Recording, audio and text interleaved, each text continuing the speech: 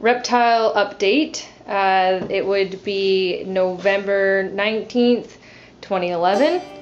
That is our front door and our narrow hallway.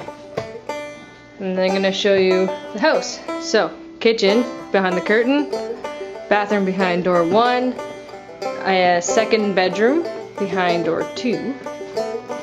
Then we walk into our living room. So all of these cages are homemade cages, custom built for our purposes, for our space.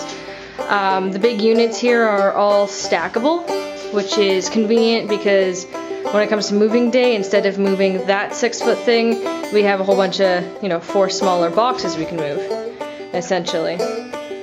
There's a video on my coffee table, which is a reptile cage as well.